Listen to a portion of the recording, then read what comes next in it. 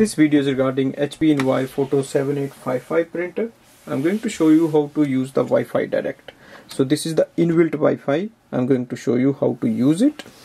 If you do not have home or office Wi-Fi network, then it's really good for you.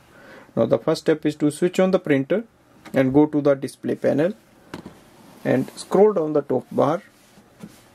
You will see Wi-Fi Direct icon is here, so simply click it and activate the Wi-Fi using the setting icon here.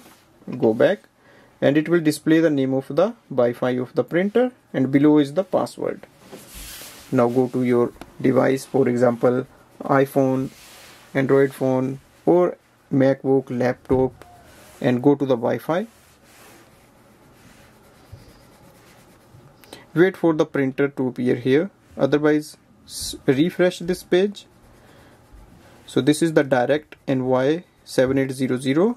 Click on it, enter the password as displayed on the screen, click on the join button.